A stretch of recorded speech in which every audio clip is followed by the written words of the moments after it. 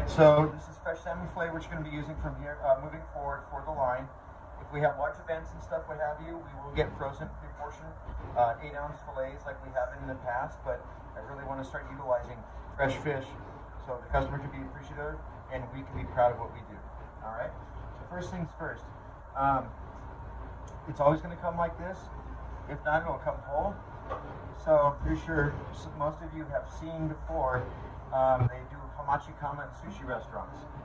And it's basically kama is the collar or the shoulder of the fish itself. And you want to follow this line. But you don't want to do it skin side up. You always want to do it skin side down. Kind of like how it's easier to do a bell pepper cut with the skin side down versus the opposite. So you're just going to take it, you cut it right along there, and boom, you have salmon shoulder. And this could be for family meal, staff meal, shift meal, whatever you want. Please utilize this because it is very delicious and nice and fatty. And this is considered to be the tenderloin of the salmon, or any fish for that matter. So, second step, see this belly? You're going to want to clear that off.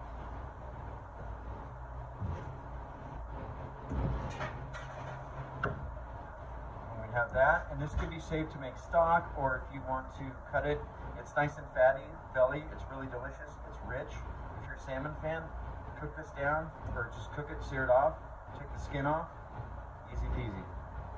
Okay, so, and now right here, in sushi terms or Japanese terms, it's going to be called the ingawa, which is the top part of the loin. This part right here, where the main fin is at, you're going to want to trim that off.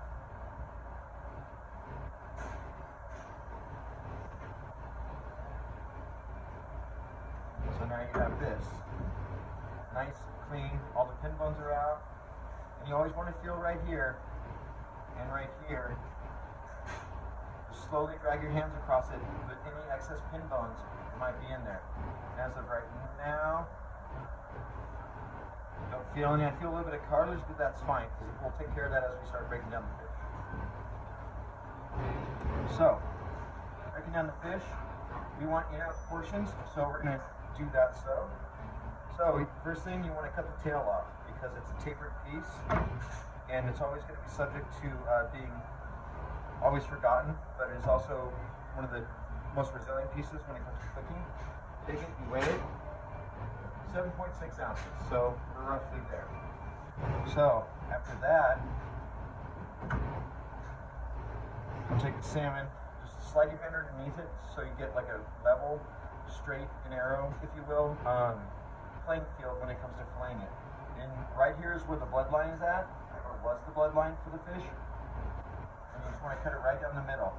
And this will eliminate the fish fillet itself from breaking down when you're sauteing it, which is huge when it comes to speed, speed with plating, high volume nights, etc., etc. So put the belly away, then we'll have the top loin. So roughly about your hand, that's about 6 ounces, and we want to get an 8-ounce cut, so I'm going to go right there. Straight. We keep the skin on. The skin will come off after it's been cooked. What you do is when you have your salmon down like this in your pan, you just take the skin, it just peels right off like a Band-Aid. Okay, 9.5 ounces, that's a little large. So we will trim some of the ingawa down, which is that top loin. Okay, we're there. So we'll just start stacking them like this. And as the loin will get smaller and smaller, so you will have to make a little bit larger cuts than you would anticipate. 8.1, perfect. And then smaller, so I would go about 5 fingers worth. Beautiful. And then when you get down to the last piece, where the tail would be starting, I weigh that out. I have 13.4 ounces. So we're going to have a little small chub, but we can double up on that if somebody has a salad. 8.3 ounces, done. And then when it comes to the belly, the density is a little bit higher because of the fat content in the belly. So you're gonna compensate that. But you might think you're getting big pieces, but you're really, it's flat and wide, but it will weigh out what you want. 8.4.